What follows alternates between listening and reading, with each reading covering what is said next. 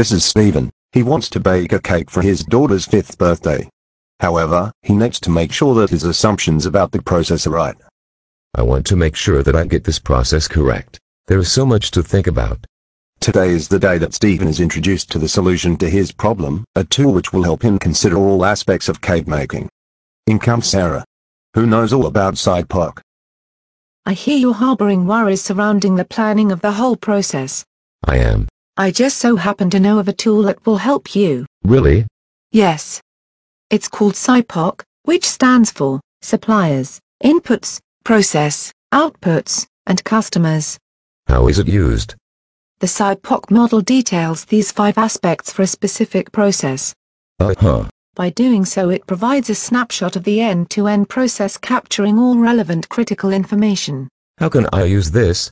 Let's run through the end-to-end process of baking a cake. Okay. We'll start with the suppliers. For you, this will be a supermarket and a utility supplier.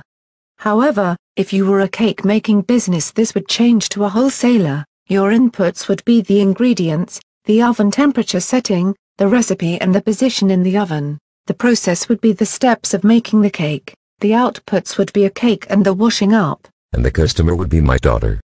That's right. Each task can be mapped out like this, and by doing so the process has been thoroughly planned. SIPOC gives you the boundaries of your process, giving you clarity before jumping headlong into the activity. Wow. I best get planning and baking using SIPOC in order to make the perfect cake. Stephen went on to bake the perfect cake. However, SIPOC does not just have to be limited to cake making. It can be applied to complex business processes too. When building your SIPOC, just remember to involve your stakeholders.